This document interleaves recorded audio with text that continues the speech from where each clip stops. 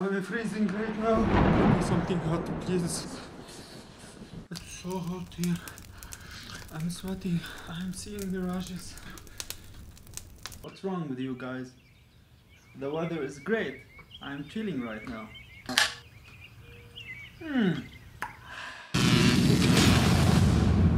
How's it going, guys? This is mahdi.takach here and welcome back to my channel. If you are new here, I do videos on tech, life experience stories, tips and tricks tutorials.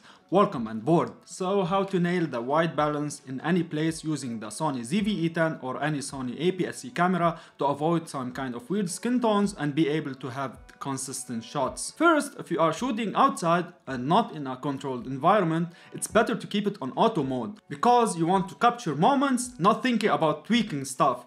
Plus, you will not have time to do that. However, if you are in a studio or in a controlled environment where the light is less likely to be changed, it's better to create a custom white balance to this place and this lighting settings. Note that you can adjust the white balance manually by adjusting the temperature, or you can use some of the camera presets. However, Sony ZV-E10 offers 3 custom settings.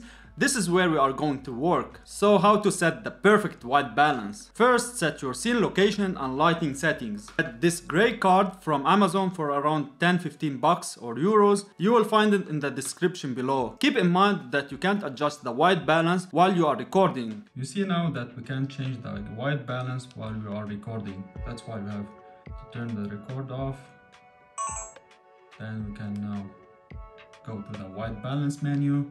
Put the gray card where the subject or the object will be, like here or here, in order to have the perfect white balance.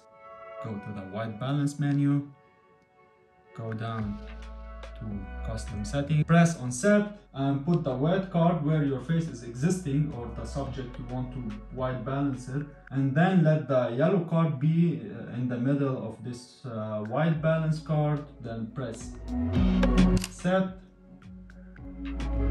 Now we have the perfect white balance. Then press again set. We have it. You see, it's here. It's done. It's pretty easy.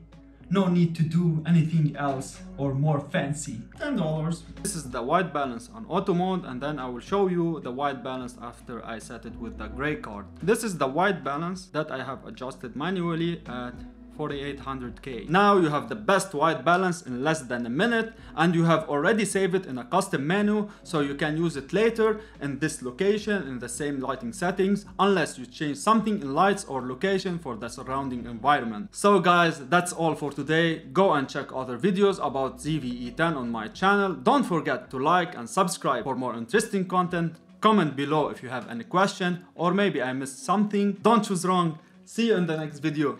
Peace.